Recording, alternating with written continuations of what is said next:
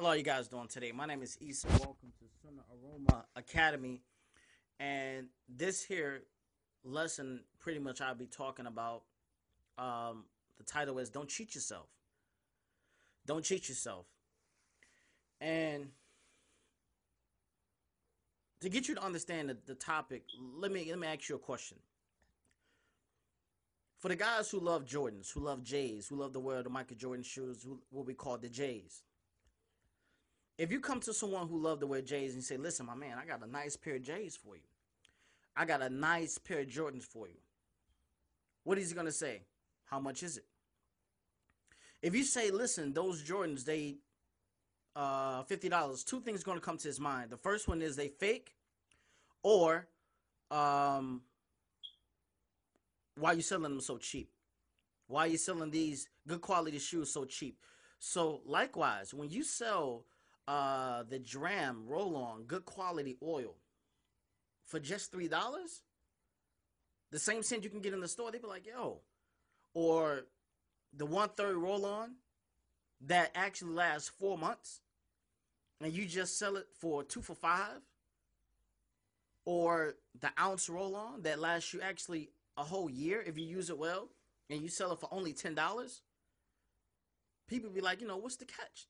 These same fragrances, Polo, Supreme Leather that you can get from the stores, they got it in the oils. That bottle is $100, but you sell it for $3. $239 to create a vintage in Macy's, but you get it in the oil, the Dram size for $3. That don't make sense, and that's the reason why this for the guys who selling oils retail, the money is so dry, the economics is so dry. Because you got people who is selling them dirt cheap, pretty much letting all of that rain come on their end. They trying to get all the rain, and all other places they drought, and they don't care about anybody else. They don't care about whether they get sales or not. They just care about whether they get to sell. Let's all eat, man. Let's all eat. It's enough money out here for everybody. If you sell them at a good price, $5, everybody can eat. It's enough money out here for everybody, and people won't have to try to undercut people. And that's the reason why I started to create my own blends. Ladies night out. This one right here that you see right now, which is Taste of Pleasure, African House Blessings, 360 Waves Laid, which is a fragrance in respect to the guys that got waves. Peppermint Swag, which is a masculine, like peppermint smell. My top seller right here, Sexy and Pink, for the ladies.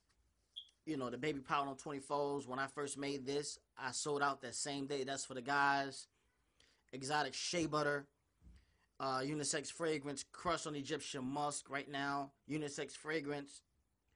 Purple Swag. Purple Hijab Swag. That's a fragrance for the ladies right there. Halal Bankroll.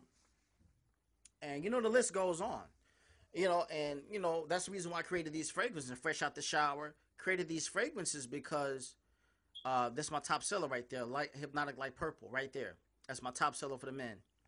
So that's the whole reason why I created my own little blends, because to destroy the competition. Because the only way you're going to get this fragrance is to pretty much get it from me, and that's pretty much it, y'all.